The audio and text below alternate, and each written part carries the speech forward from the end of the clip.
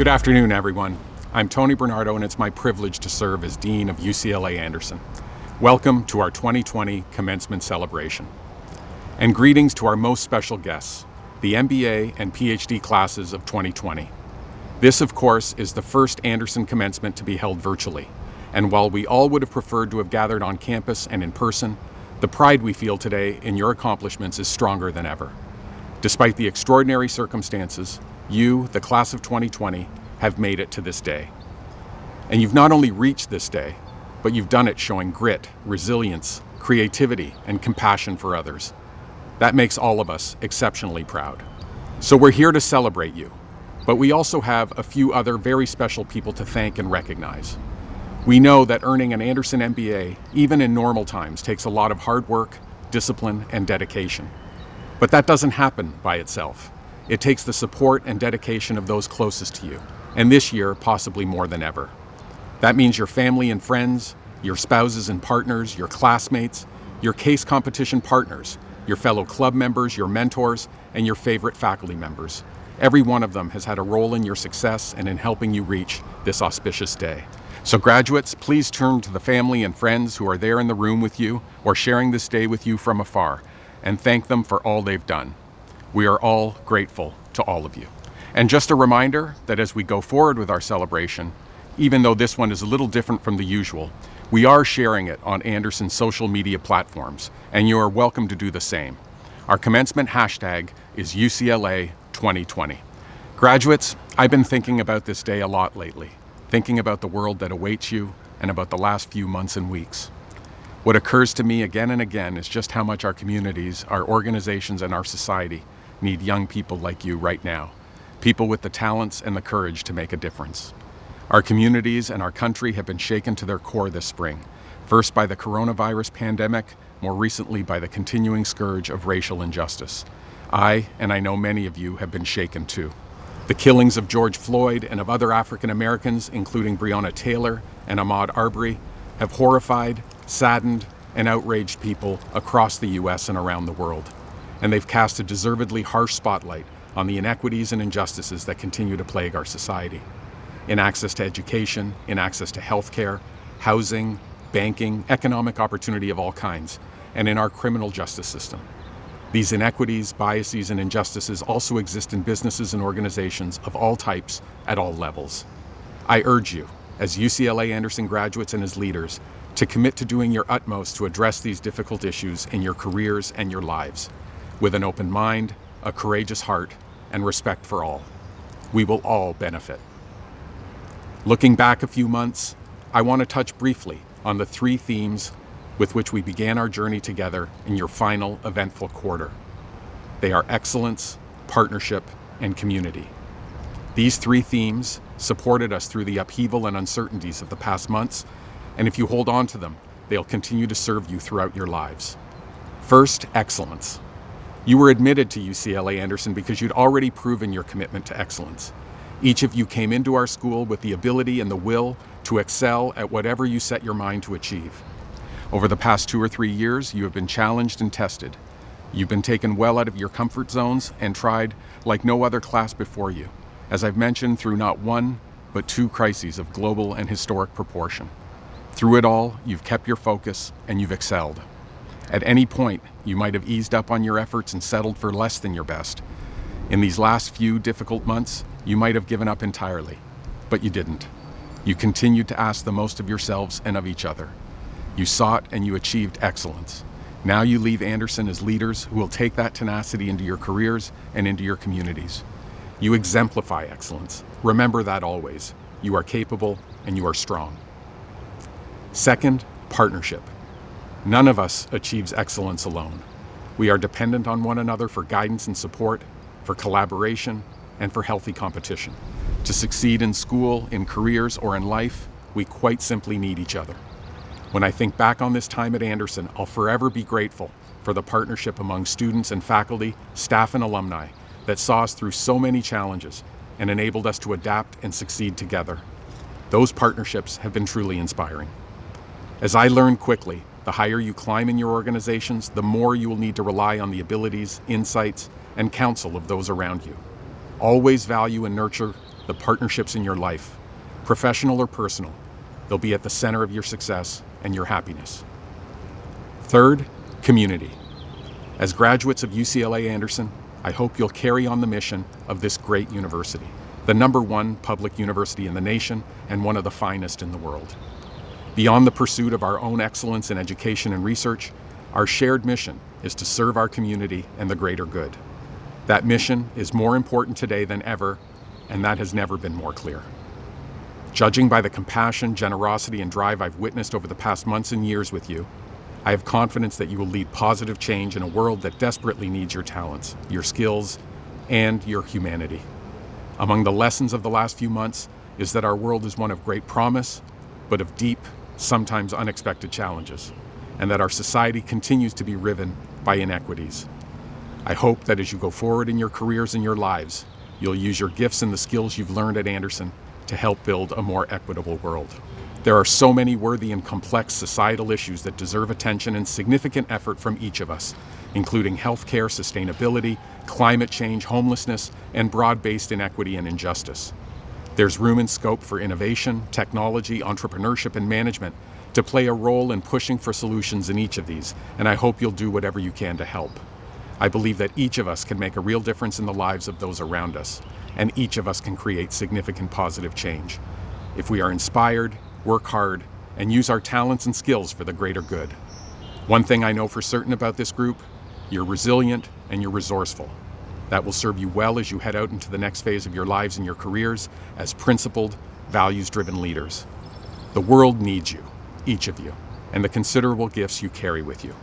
In the years ahead, I hope you'll look fondly on the time you spent at Anderson.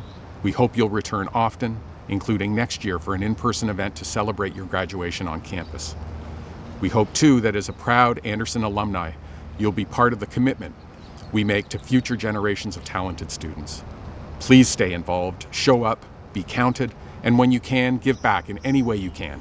We look forward to hearing about your lives, your careers, and your progress. We are all proud of you and your accomplishments. I look forward to seeing you a year from now and hearing about all the tremendous things you've done. It is now my privilege to introduce our keynote speaker, Mike Hopkins, a dynamic entertainment industry leader who is the Senior Vice President of Prime Video and Amazon Studios. Mike, who we can say proudly is also a UCLA Anderson alumnus, joined Amazon earlier this year, and he oversees all aspects of Amazon's video entertainment businesses. Mike's appointment to his role in February was described by entertainment industry analysts and reporters as a massive hire and a home run addition for Amazon. He has a 25-year track record of innovative leadership in the entertainment industry. Before joining Amazon, he served as chairman of Sony Pictures Television, overseeing all television production, distribution, and marketing operations globally for the studio, as well as Sony Pictures Entertainment's media networks business. Prior to that, he was CEO of Hulu, where he led the company in nearly quintupling its market valuation, growing its audience to more than 47 million total unique users, and building its premium Hulu Originals programming slate. Earlier in his career, Mike was a longtime executive at Fox Networks, culminating in his role as president of distribution. He holds a bachelor's degree from Cal State University Long Beach, and he earned his MBA from UCLA Anderson. He's also a longtime member of UCLA Anderson's Board of Advisors. And we're so honored to have him as our speaker today. Please join me in welcoming our keynote speaker, Mike Hopkins. Thank you, Dean Bernardo. Your leadership of the school during this first tumultuous year has been truly remarkable. And thanks to the Anderson faculty and the Board of Advisors for this humbling opportunity.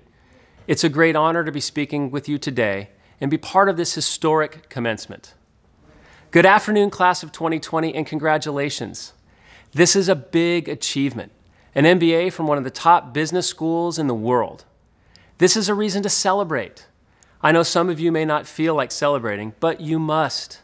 You achieved something that very few people have done, receive an MBA, and you did it from an amazing university.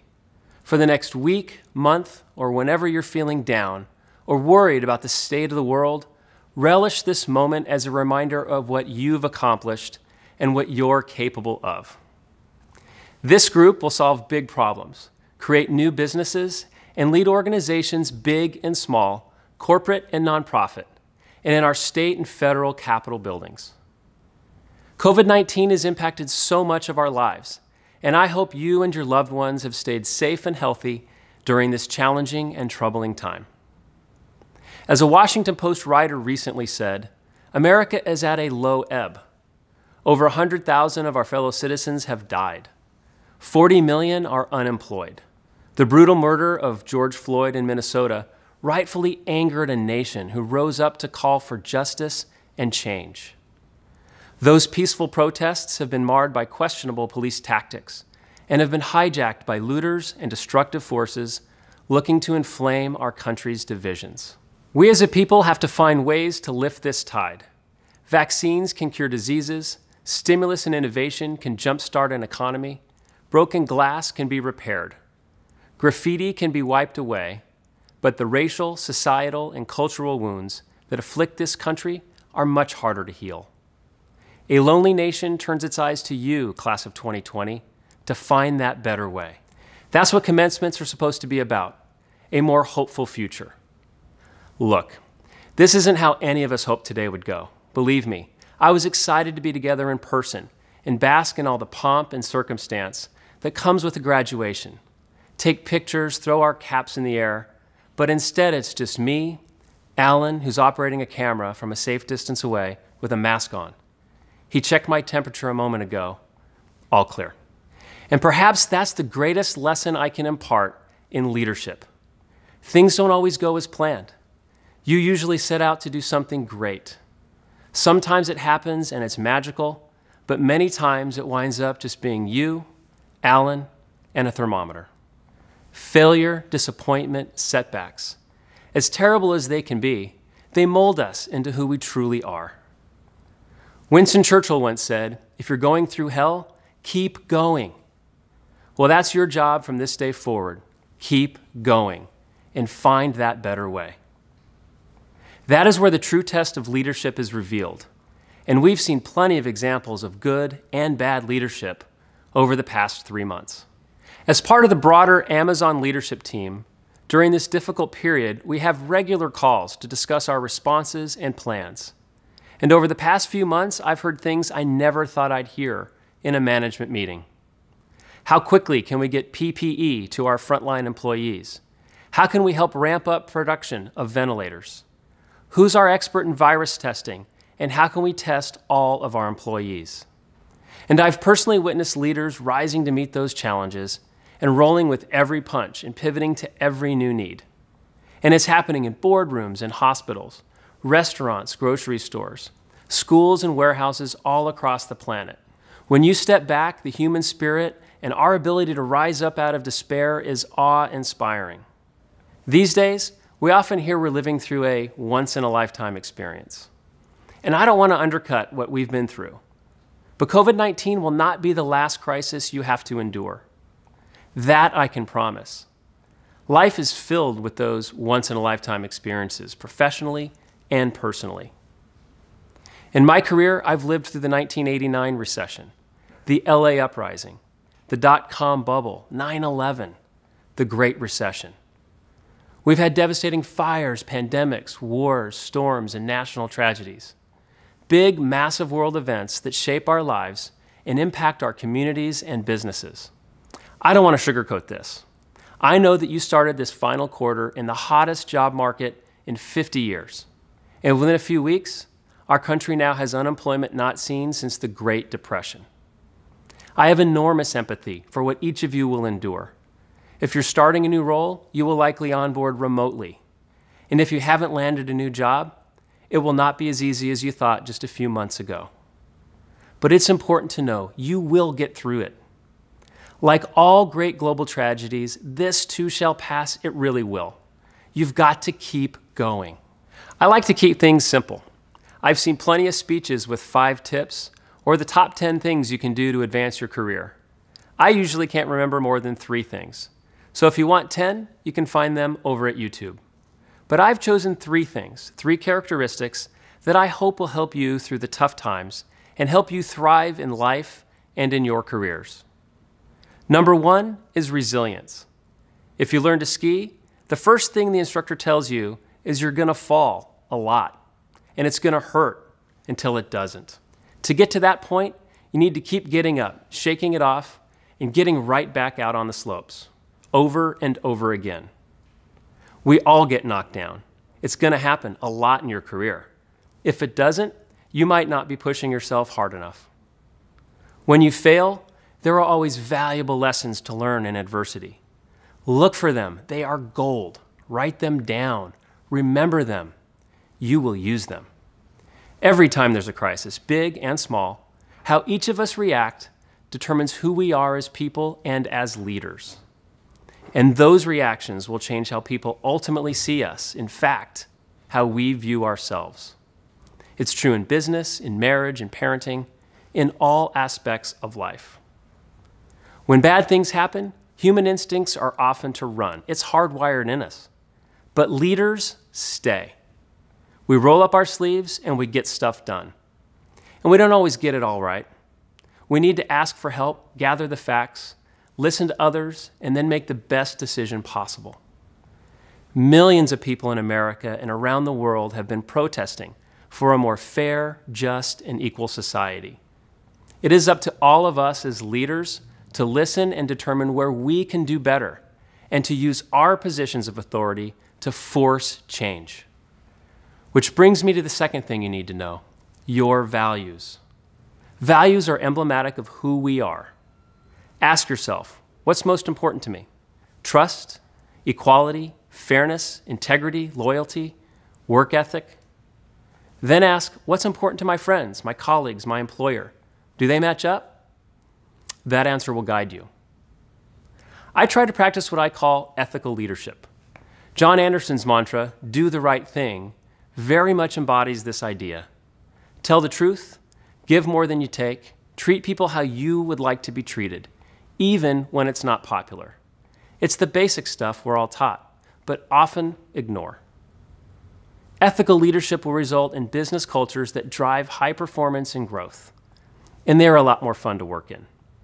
Competition is good, selfishness is not. The entertainment business, like many businesses, can be a rough and tumble game, a zero-sum game. Almost every aspect of it can take on that feeling if you let it. I'm certainly not perfect, but I decided pretty early on that I wasn't going to play the game that way. Instead, I rooted myself in core values like honoring my word, helping others to succeed, and trying to find the win-win solution. That's not as popular as win at all costs, but I was happier because my career has been on my terms. Listen, learn, and move forward with people on your team that do the right thing, and part ways with those who don't, even if they deliver results.